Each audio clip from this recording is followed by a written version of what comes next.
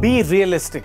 Demand the impossible. Many times you'll hear the phrase, be practical, think practically, think realistically. But I challenge to you that all leaders, all people who make a difference, always think unrealistically. They set bold ambition and bold goals that haven't been thought about before. Take Elon Musk.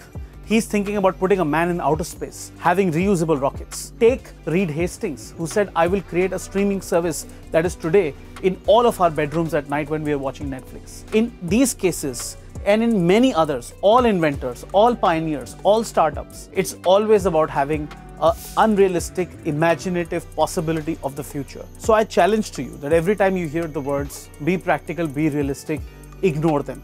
Be unrealistic. Set bold ambition that is disruptive.